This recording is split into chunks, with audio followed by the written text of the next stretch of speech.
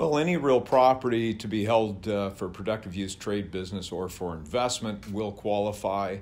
Something that comes up more often today than in recent times is properties that are flipped. So we need to be careful that it's something to be held for investment instead of resale.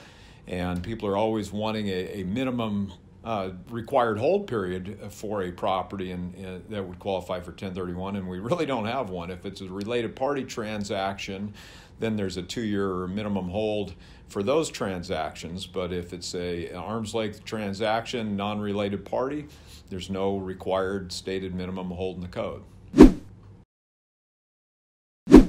Well, as of January 1, 2018, we used to be able to do transactions of like all the fun stuff: cars, boats, planes, businesses, artwork, other things, and we lost the ability to handle transactions of those assets as of January 1 with tax reform. So when we're looking at that, what qualifies for real property, when I started this business with my brother in 1991, I had a little more hair on my head, and people would look at me. I was a little younger in those days, over 26 years ago, and people would say, well, I remember when like-kind on real property would be a direct application, true like-kind, house for house, land for land, and it's really never been the case. So, contrary to popular belief, there really hasn't been any changes if we look at what is like-kind, what qualifies for 1031 treatment on real property.